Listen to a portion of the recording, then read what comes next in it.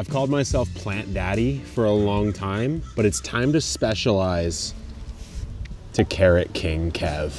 Guys, this is the year of the carrot. This is just one of hundreds in this row and hundreds in that row. I finally figured it out, and I will bestow upon you my carrot sowing secrets, and I'm gonna taste this one in a second, but I wanted to walk around today in the garden because it is the coolest spring garden I think I've ever had, not only at this property, but in my life. So let's take a look at some of the experiments we have running, because it's just lit right now. And I haven't used that word in a long time, but we're using that slang. This patch, the asparagus patch, this is the first year I've actually been able to harvest. So this one, honestly, it's probably a little past its prime. The way it's wiggling is disturbing. Honestly, it's just very, I can't stop though. It has been the year of the asparagus because asparagus takes like 2-3 years to get itself in a position to produce to the point where you can actually start removing some. So my green asparagus seems to be doing really well. I have like one lone purple that I decided not to harvest because I only have one, but actually, no, look at this. Look at this right here. I've got that guy. So who knows, I'll have to maybe eat that one. But I finally ate some. I chopped them up into like little 2-inch cubes and put them in a frittata because I've been getting way too many eggs. But it's cool to see the asparagus actually going. And then just a couple weeks ago, I showed you guys my orchard that I put in the backyard. This is gonna be the one that's using the water from the greenhouse. And take a look at this. I've got the 4-graft Asian pear. It looks like 1, 2 have started to produce. This one's coming, but it's honestly quite slow. I only see like maybe 1 bud there. What I know now is, for example, if these 2 graft points are growing faster than these 2 on the multi-graft, I'm probably gonna need to cut these down for a second year to keep this tree nice and balanced, which I learned from our friend Tom Spellman. I'll show you what's going on there in a second, but this is the one that was really the shocker to me. This is the double planted European pear. So there's the Hood European and the Florida Home. I'm actually flabbergasted that there's this much growth. So remember when I put this in, I had pruned out this interior section because I planted them so close together. Well, it looks like I might need to get a little bit more aggressive there because I left this branch and they're already starting to kind of run into one another here. So as the year goes on, maybe I'll do a summer prune on this one because it's just way more vigorous than I thought. And then over here, this is the cherry that I put in. I think it's a Royal Crimson. Yeah, it's Royal Crimson. I can't grow a Bing cherry where I live. Just doesn't have enough chill hours. This is the sad one. With Tom, when he was out here, we ended up cutting this down from about this tall. We brought it down to here, and it was just a very depressing cut. But as you can see, it doesn't seem to have hampered this cherry at all. This little guy is trying to put out some serious branching, which is really good to see. I've noticed with cherries, they tend to just go wild across the entirety of the stem instead of having more of like a branching style structure, but we'll see how that goes. And then the persimmons. The persimmons are also growing really well. So I'm shocked that I got this good post-transplant growth because it's only been about 2 or 3 weeks and I'm seeing this much leafy green growth is actually wild to me. So maybe I'll get fruit faster than I thought. These bad boys here are actually a new line that we invented ourselves. It's called our cedar line raised beds. We have a 4x8, a 4x4, and then we have a 2x4 and a 2x8 elevated planter for you balcony gardeners. I don't know. I'm obviously a big birdies fan. I may be converted to wood for certain aesthetics. We actually flew up to the factory and come take a look at this. We have this little top sill that we put on. So we engineered this all ourselves. Nice little coffee sill here, maybe a tool sill, but then this side, little profile here. What we did is we went up to the mill, we custom cut this spinning bit that will profile all these cedar boards. It is super cool, and I can't tell you how good it smells right now. So we're super proud about that, but right now, all we're doing is just growing out a ton of greens in this one, a ton of flowers in this one, but this is the Epic Gardening test patch. So I have some experiments to update you guys on. The first being this weird little triangle of tomatoes. Might be a little bit hard to see with the wood chip mulch. So we're trying to answer in the test garden all sorts of like gardening advice you hear repeated all the time, but maybe you didn't try it out yourself. So in this case, we've got 3 tomatoes, same exact tomato, same age that we grew out from seed. And we're asking ourselves, is it better if you bury the stem? Is it better if you put it at the surface? Or even over here, we trenched it. So we kind of buried the tomato like this and bent it upwards. So this is one experiment we're running. Over here, we're running the Great Potato Experiment of 2024. And the question here is, there's potatoes in a trench right here, spaced about 1 foot apart. There's potatoes planted with the Ruth Stout method over there. And then over here, there's a potato planted 12 inches deep. There's a potato cut in half, planted 6 inches deep. And there's a potato planted 6 inches deep that's just normal. So there's 5 different really ways of growing potatoes, and we're gonna ask ourselves which one performed the best and maybe which one was the easiest to do. And then over here, remember that onion experiment I showed you guys maybe a month, 2 months ago on the channel? This one is really growing in. So over here, what we did, if you remember, is we put some fertilizer trenches in between these rows of onions, and then we planted the onions with standard spacing, so about 6-inch spacing. And then closer over there towards the camera, what we did is we planted them way closer together with no fertilizer whatsoever. So we're just saying, hey, does that actually impact the growth of the onions? And so far, I have to say, I think that it does. Because if you look over here, these are quite a bit taller, and especially on this edge here, they're not tall, but they're just a little bit smaller and perhaps a little bit behind. And remember, these were all planted at the same time.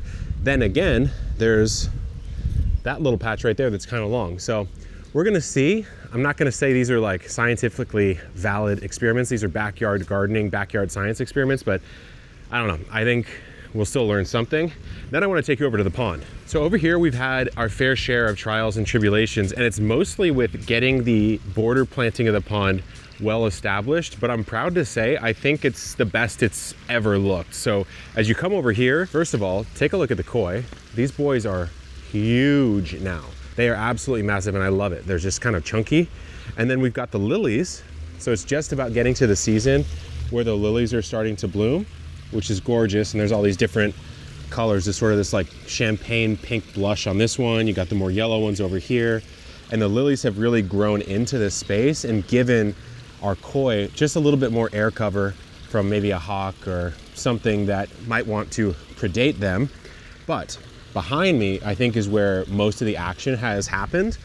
So what we've done here is we put in some of these salvia, which are just showstoppers. Like these, I can understand why Laura over at Garden Answers is such an ornamental lover, because I'm starting to get converted. So Laura, if you're watching, I salute you. But take a look. I mean, this is just an absolutely gorgeous plant that's really filled in. And in our climate, at least, it is a perennial. It's gonna come back and expand year after year. It's hard to see, but there's like dozens and dozens of bees just on this one. And then over here, there's also quite a few. But the thing we changed about this area is we had a lot of trouble getting this planting up here to actually establish itself. We kept planting it into the summer, which was frankly kind of dumb. And so this time we planted it in the middle of winter, which for us is pretty mild. And that allowed some of these plants to establish. So we have this nice grass, I'm forgetting the name right now, but it's putting out these gorgeous little stems with kind of this like purplish, bluish, pinkish kind of pompadour style flower. I don't really know exactly what that is. We'll put it up on the screen for you, but very gorgeous. And then we had some stuff actually established. So this English thyme that Jacques and I put in last year, some of it actually worked out. The rest of it down on this slope here did not, it died. But if you take a look at this, we only put in a couple of these, right? And so what you're seeing here is some layering. It's kind of layering itself on the ground. It'll fall flat and it'll root down, and it just kind of spreads itself really nicely. This is exactly what I wanted to happen here. And then of course the showstopper would be the passion fruit, which has taken over the tank to such a degree that when I tell people there's a tank behind it, now they actually don't even believe me. And then finally, we've got a couple additions. So this here is the Pride of Madeira. This is what Jacques got in his garden that everyone always asks about. It's gonna put out these big blue conically shaped flowers or clusters of flowers that the bees just go insane for. I can't tell you how fast this has grown. We put this in, it was maybe about this big, I would say 9-10 months ago, and it's like way bigger than that now. It's like 4 or 5, 6 times bigger, and I'm starting to see these come up, which means we're actually going to get some blooms this year. And then this tiny little guy here is a gift from our lovely garden hermits, kind of in the shade, but this would be manzanita. So this is a native. This is a California native, manzanita. It's beautiful, beautiful wood. You'll see it on hikes if you ever come out to Southern California. We'll see how this establishes, but since it's a native, I have high hopes. And now, I've been carrying this carrot for far too long. It's time to go back over to the patch and share with you what I learned that now makes me Carrot King Kev. First thing we have to do is put our money where our mouth is. Been carrying it around the whole video. Let's figure it out. Look at that. That's just exactly what a carrot should taste like to be. Better, in fact, than that BS you get at the grocery store. So, I weirdly choke on little bits of carrots, like I don't know how to eat or something, more than any other food I've ever had. But let's talk about how to grow them. So what we did this year, there's really 3 things I want to mention. Number 1 is if you have space, just plant them in a long row and let life be. It's way easier to manage because then you get to thin them in more uniform fashion is what I'll say. So what I'll do here is I'll pull back the hair of the carrots and you can see the way that I thin these out. So take a look at the spacing here. What I've done is there needs to be at least an inch between each carrot top. So before there was like one there, one there, one there, one there, one there. So I came through arduously and pruned all these out. And what you'll notice is there's even a bit of like a zigzag pattern here. And that's because when we pulled the trench, we just kind of scattered the seeds in. So I'm gonna come down to a different section, maybe over here. Maybe I'll show you a little bit more obvious example. So take a look. See this right here? This is a tiny little baby boy carrot that I forgot to thin out. And look, I mean, that's not ever gonna get size. But if you think about how a carrot grows, so this one's probably gonna be about that wide, about that much girth on it. So divide that in half, and you need to have at least that much clearance on this side and on this side. Or another way to think about it is as wide as a carrot is, there needs to be that much space between it and the center of the next carrot, right? So let's say it's gonna be 1 inch wide, you need this to be 1 inch apart because you're gonna have a 1/2 inch on this and a 1/2 inch on this. So that's like the very nerdy way to think about it. And I will say it's a little bit annoying to come out and thin. So what I did is I threw on a podcast, I got the Epic kneeling pad out to save my old decrepit knees, and I came through and just busted this out in maybe like, I don't know, an hour, hour and a half or so. And there's 2 ways you can do it. You can thin by pulling. So let's say this one right here, I might thin just by pulling. Why? Because what do I get? This is called a delicacy, my friends. This is like a chef's choice little baby carrot. You know you could picture this on like Chef's Table on Netflix. Some guy is like, oh, like I just connect to the carrot so much, like da, da, da, da, and then like boom, overhead shot, and it says like delicate carrot, and then it's like one dish, you know what I mean? So this is actually quite a nice carrot, but if you're going for size, you'd still want to thin this out if it's too close to the others. The other thing you can do, if you don't think you actually have a root, in this case I do, but what you could do is just chop. You could just chop the top, and that's going to end its life as well.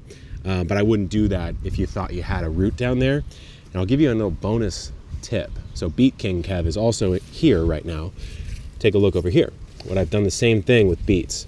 So if we come into the jungle, you'll notice I've spaced these beets very similarly. It's a little bit not great lighting, but you'll be able to see that. And you get some really nice size on these. So it's important to do this early enough that they actually get size. So what'll happen is you'll sometimes have a carrot with this much green growth, and then when you pull it up, you don't get some big old juicy guy, and that's because it's so crowded. All it's really doing is throwing up a bunch of top and it's not being able to develop. So I would say in the first maybe month or so, maybe 4 to 6 weeks, let's call it, you want to do this thinning process. And I say 4 to 6 because you can actually get a baby carrot when you thin at that point. If you do it earlier than that, you're probably just going to want to come through and cut because it hasn't even developed any roots yet. So it's really up to you which one you do.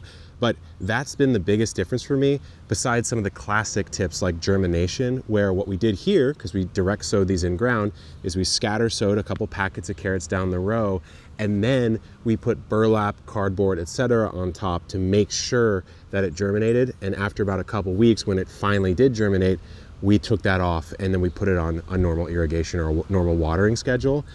Then the only other thing I might say is you'll still get spotty germination with your carrots if you do that, because they're just very finicky. So you can come through and spot fill the areas of the line that weren't actually, that didn't germinate, right? And so what you get there is you kind of get a weird version of a succession sown row of carrots. You're sort of plugging the gaps, but in doing so, you're offsetting your carrot harvest by about 2 weeks. So you get a little bit of extra yield spaced over the season that way. But this is probably my favorite bed in the spring garden right now. carrots, beets, carrots, a nice little root crop sandwich. My girlfriend crafted this incredible shaved carrot recipe. It's kind of like an Eastern European thing. Don't tell Jacques, but she's like way better at being an Eastern European, and she's not even Eastern European. But so don't tell Jacques. Don't go over to his channel and tell him that he's not even as Bulgarian as my girlfriend is, who isn't even Bulgarian, because she made a better carrot salad than he could even dream of. I'll leave you with that. Good luck in the garden, guys, and keep on growing.